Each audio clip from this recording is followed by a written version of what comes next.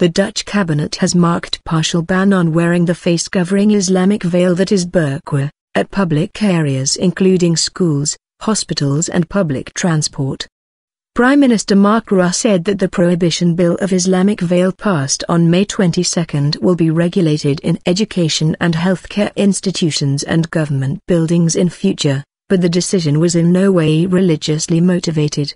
Rutte told journalists that the ban would not apply to wearing the burqa, naqab on the street, only for security reasons or in specific situations where it is essential for people to be seen.